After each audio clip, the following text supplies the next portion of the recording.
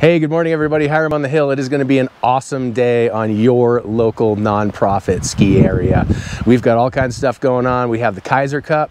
All the Mara kids are going to be out there racing on winter. We've got folks coming from Hoodoo, got folks coming up from Shasta.